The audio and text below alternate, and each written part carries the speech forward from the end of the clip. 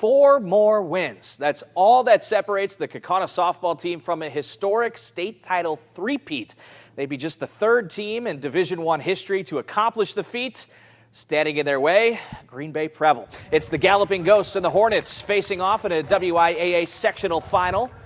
Preble threatening early, top 3. Hannah Smith lays down the bunt. She's safe at first. Meanwhile, Ashley Wolf trying to take 3rd, but the Ghosts run her down. Wolf was shaken up, but did stay in the game. Big momentum play there, and Kaukauna carried it into the bottom half with runners on 2nd and 3rd. Taryn Christopher pokes it into shallow left. That'll bring them both home as the Ghosts go up 2-0. A few batters later, it's Josie Eben. Same spot of the field, same result. Another 2-run single, all part of a 5-run frame for Kaukauna as they take control, and the Ghosts didn't look back. Bottom 6, it's 9-0.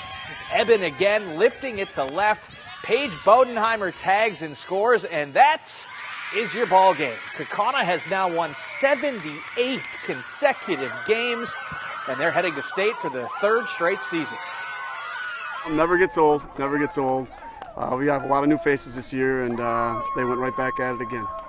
We've really been playing well the last 2-3 weeks. We've been really on top of it, and the kids have been coming around. Some of our younger kids are really showing up. I think right now the kids have embraced the mental part of it. When they walked out here tonight, just going to say I knew it was going to be over. They were on, and in the batting cages they were on. It was going to be over with.